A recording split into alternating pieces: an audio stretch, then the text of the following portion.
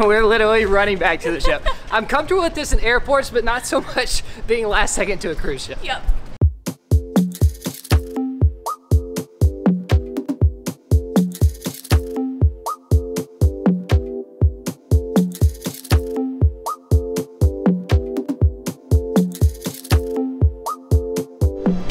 Good morning, it is day 7 aboard the MSC Magnifica on this round the world cruise. We just finished up the Caribbean portion of the trip, but today we're in South America. This morning we have arrived in our 85th country of Colombia to the port of Santa Marta. It's a town that we know absolutely nothing about, but it looked beautiful this morning as we were pulling in. The town is nestled between the mountains and the sea, and it looks absolutely beautiful.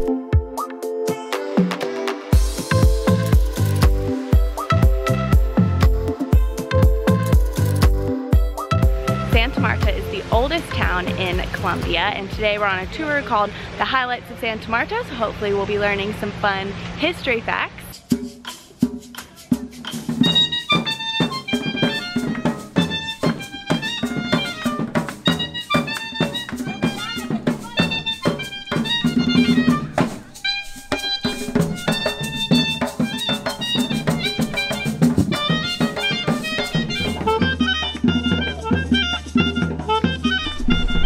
Learned that the oldest church in the entire country is located here in Santa Marta. It's actually been made a cathedral by the Catholic Church, and the Colombians call this church the mother church of all the churches in Colombia.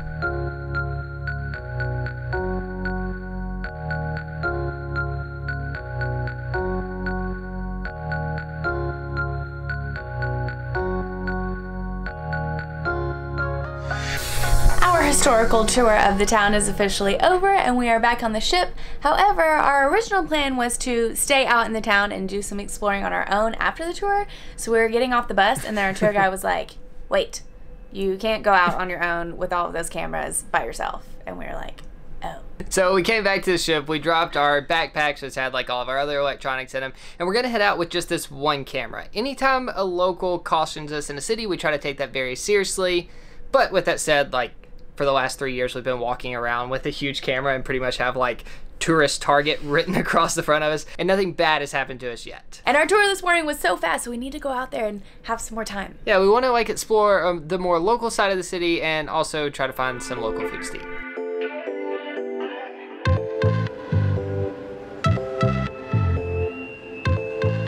You see one of the foods that we want to try? Sticky. Gracias. ¿Cómo se dice en español? Alegría. Alegría. Gracias. He was so nice and understanding with my terrible Spanish and my terrible counting. 2,000 Colombian, we've not been here long enough, I don't even know what this is called, pesos. We were talking to a few locals this morning, asking them what we should eat while we were here, and this was one of the things that they recommended that I was most excited about. It's basically a popcorn ball, and from what I understand, this is all like talking broken Spanish and English to one person. There's like, they turn sugarcane juice into syrup, and that's what they use to connect all of the popcorn together, and it looks like bacon chunks. I think it could just be like sweet sugarcane, and then in the middle maybe there's coconut, is what I thought I understood. Oh gosh, it's so sticky. I can't, it's hard to... I think it must be like, yeah, some kind of like sugarcane jelly. It basically tastes like a really sweet popcorn ball. It's delicious. I didn't find any coconut. See? Right too? Okay. Gracias. De nada. So there's a guy like standing behind the camera the whole time that we were filming, and I think he just really wanted my popcorn ball. And I gave him the rest of it and he seemed really happy.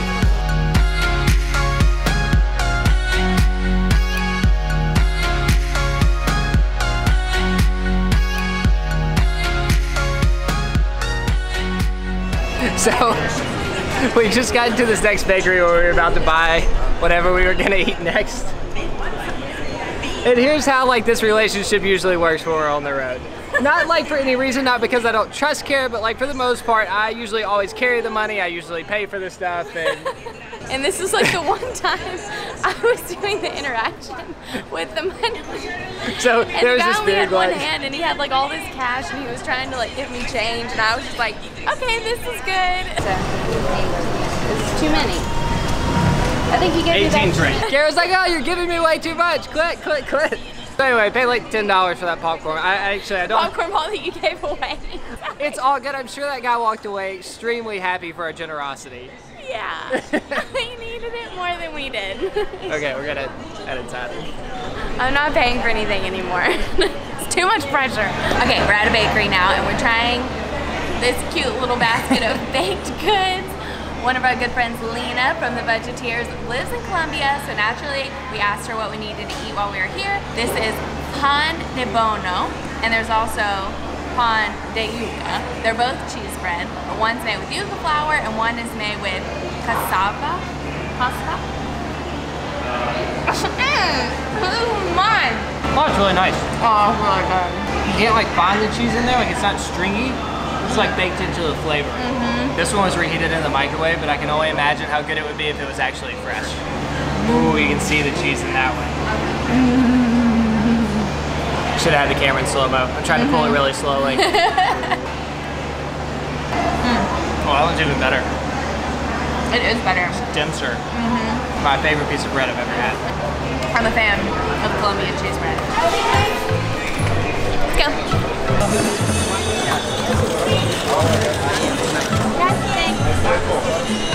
Thank you. Try my first Colombian coffee in Colombia. I am so excited. It's like burning my hand right now. It's such a cool coffee culture here. So we've only been walking on this street for a few minutes. We've already passed 2 people who are just pushing these carts of these large thermoses of coffee. And it was only 300 Colombian pesos. Oh yeah. They've added some sweetener to it, but it's so strong, which is the only way to drink coffee in my opinion.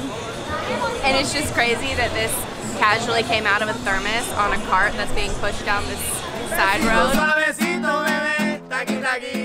Esto zumba con la guitarra, Luis Flo en esto, nadie en la sala, internacionales, si son los vales, que tú lo sabes, estamos en Colombia y tales de tales, They were so awesome. They spoke a little bit of English, we speak a little bit of Spanish, so we talked for a very long time. We think we got their YouTube channel. I just love those guys. They were just walking down the street, playing music in like the best mood ever. They were so talented. Okay, the cruise ship like is pulling out of port in 40 minutes, but we still have one more food that we really want to find. Like the one that everybody told us that we had to try. Where to go? We have to hurry, we're gonna miss the cruise. Okay, we found it, but we had to just get it to go, and we're literally running back to the ship. I'm comfortable with this in airports, but not so much being last second to a cruise ship. Yep, this better be worth it. The light in the city is absolutely beautiful right now. I'm so sad we have to leave.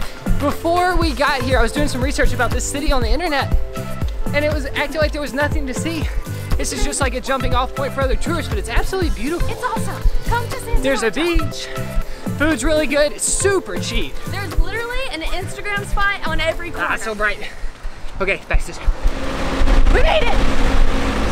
If the amount of people on this bus, in addition to us, is any indication of how many people were left in Santa Marta, we're the last.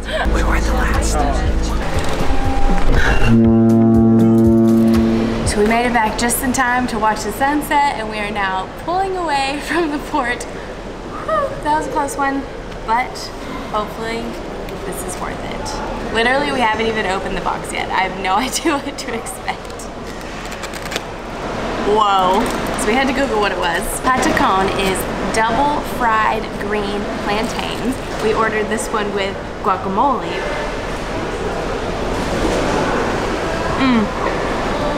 That was so good. It's kind of like a tostada, like a really thick tortilla with toppings on top. So good. I am loving Colombia. This is the perfect end to our first day here, but it's not our last day. And since we're on a cruise, we're washing it down with Prosecco. See you tomorrow.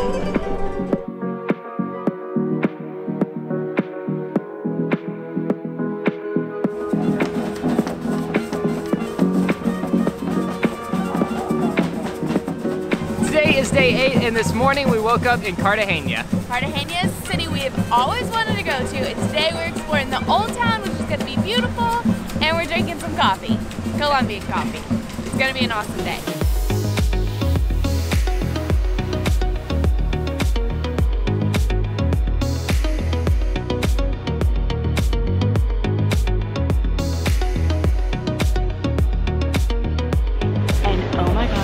The buildings here are so beautiful. There's so many colors.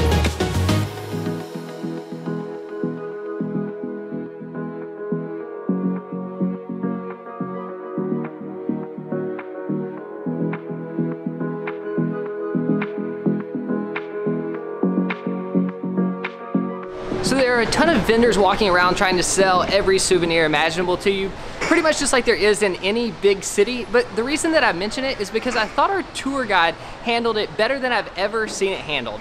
While we were on the bus, she told us things that we should buy and some things that we shouldn't buy, like fake Cuban cigars and fake silver.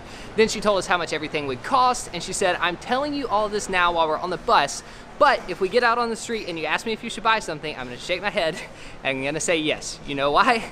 Because you're leaving this afternoon and I have to live here for the rest of my life and see these people every single day. And I just thought that was the best way I'd ever seen that handled, because you get out on the street and then you feel like you can trust your tour guide when somebody's coming up trying to sell you something. But yeah, it puts them in a super awkward situation, and I totally understand it.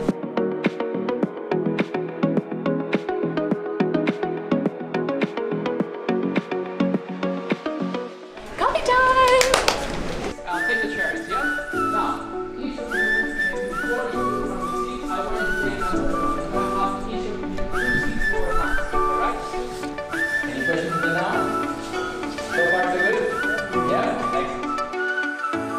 I'm basically living my dream right now. We are doing a professional tasting of Colombia's most award-winning coffee. This is so much fun. First, we learned about the coffee making process and all of the beans, and then we got to taste 3 coffees. So he poured us the first one, and he was being really vague, and he said, everybody smell it. So we all took a sniff, and nobody really said anything, and then everybody took a sip, and I wish we would have been recording everyone's face, because everybody was going, it was like super strong and bitter and just not that good, and I got really worried that like maybe I don't like Colombian coffee.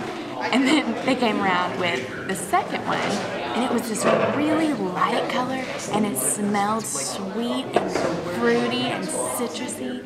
And I took a sip, and thankfully it was the best sip of coffee I've ever had. So we learned that these are bad beans and these are good coffee beans. Apparently the Colombians usually end up drinking this coffee. This is what's in the grocery stores here, and then they export all of the really nice coffees, which is kind of sad, and that's why they add sugar to all of their coffee here to mask the bad beans. So the coffee we had on the street yesterday was probably from this, and that's why it had sugar.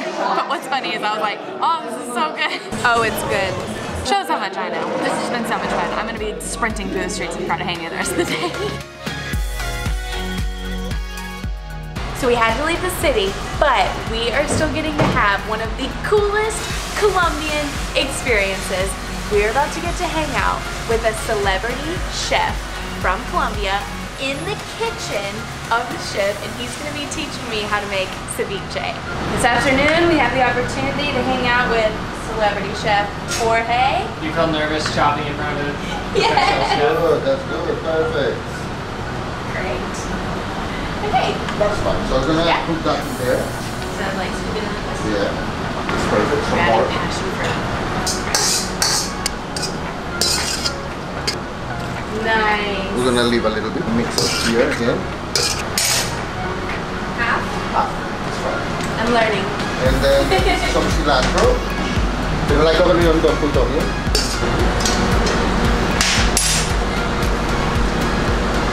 It's good. It is the best ceviche I've ever had. This is what we're gonna eat tonight.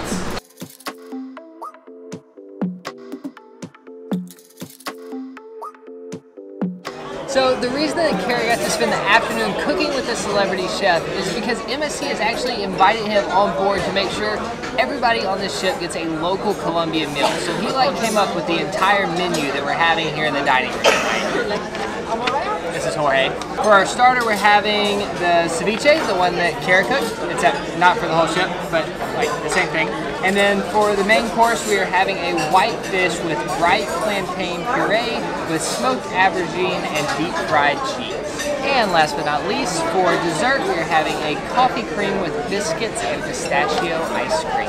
And sadly, this is going to end our time in Colombia. We were only here for 2 short days, and we know that this is definitely not long enough in this country. This is a country that's been on our bucket list for a long time. We've been really looking forward to coming here, and all this did for us was solidify that we have to come back and spend more time here.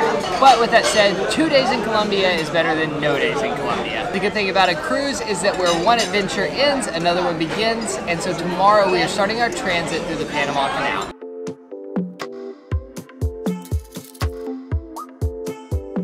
And we can't wait to spend our first day in Colombia. Just a door. Giving you a second chance so you can learn from your mistakes. Thank you. I don't want a second chance. I don't deserve this. Does this make you cringe?